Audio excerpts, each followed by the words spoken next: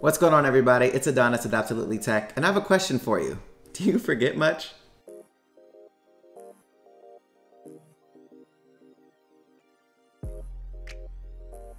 So the app that we're going to be covering this week is called Checkpoint. Now, if you're like me and you forget everything when you go shopping, this is going to be the best application for you, especially if you like reminders, but you really think that they could be improved a little bit. This app is the business. So let's get into it and see how powerful it actually is for your life. All right, guys, so we're going to go into the Checkpoint application. I'm going to open that. Now, this is Checkpoint.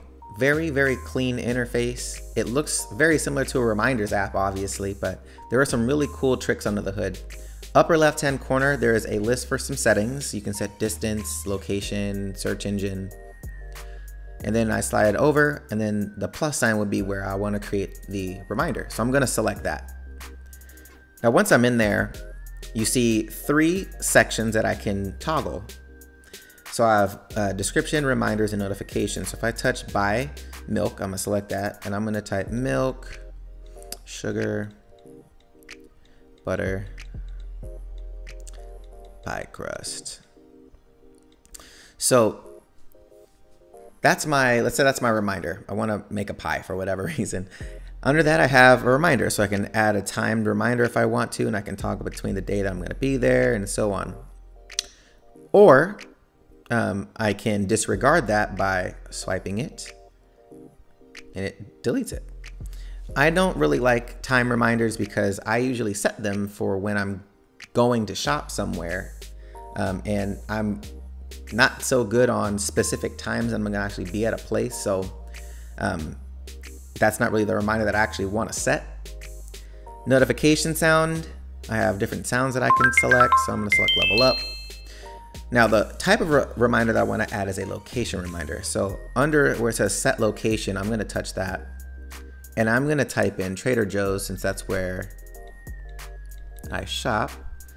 Search, and it gives me a list. Now, when I touch one, it gives me a map of which Trader Joe's that is, and I'm going to the one on Olympic, so I'm going to go to that one. Let's see, right there. So I'm going to select that one, hit done. And you'll see a circle around that flag where Trader Joe's is. Now, what's that circle? It is a geofence.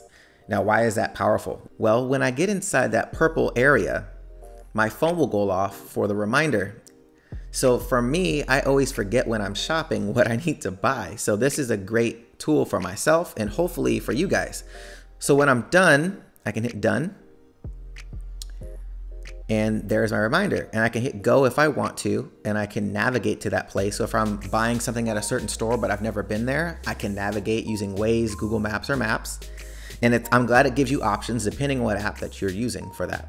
I'm gonna hit back though, and there it is in my list, right on the very bottom. Now if I want to edit that, I can slide to the right on that and it can edit it. If I let go, it will let me edit. And if I slide to the left, I can delete it. I'm gonna let go. Would you like to delete? Yes, there you go. So hopefully you guys enjoyed basically a run through of Checkpoint. It's a really cool application. It's very simple, straightforward, but I find it super useful, especially if you're someone like myself that forgets things when you're shopping. This is a great tool.